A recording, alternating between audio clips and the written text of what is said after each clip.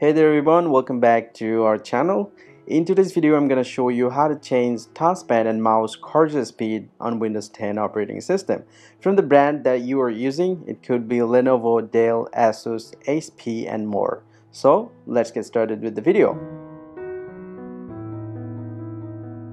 So first of all, I'd like to show you how to adjust the mouse cursor speed on Windows 10 operating system. Here right now I'm using my wireless mouse over here. So to do this process, just go ahead and open your start menu first and then click on settings.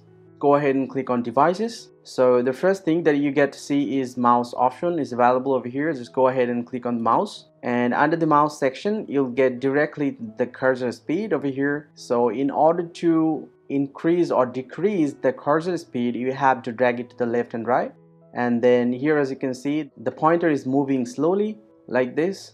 So if you want to increase the cursor speed, then go ahead and drag it to the right side like this. And here as you can see it's moving so fast. So this is how we actually can change the cursor speed on your Windows 10 operating system. In order to change the touchpad cursor speed, I'm going to go ahead and use my touchpad.